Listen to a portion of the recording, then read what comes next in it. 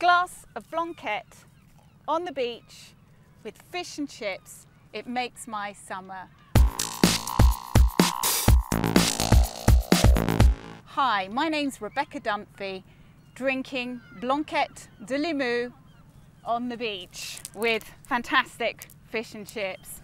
This is made just like champagne, so it's bottle fermented, and it should have a really lovely sort of bready, yeasty aroma and a beautiful fizz. Look at that.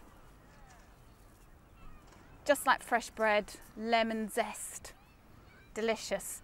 Now, what I'm looking for when I'm having fish and chips is something really fresh, and this is a wine which, despite the fact that it comes from southwest of France, it's really delicate and fresh.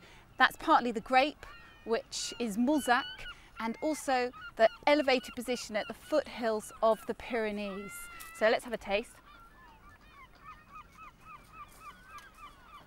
It's fresh, but it's also gluggable. It's not as acidic as champagne, and it is just fantastic with fish and chips, believe me.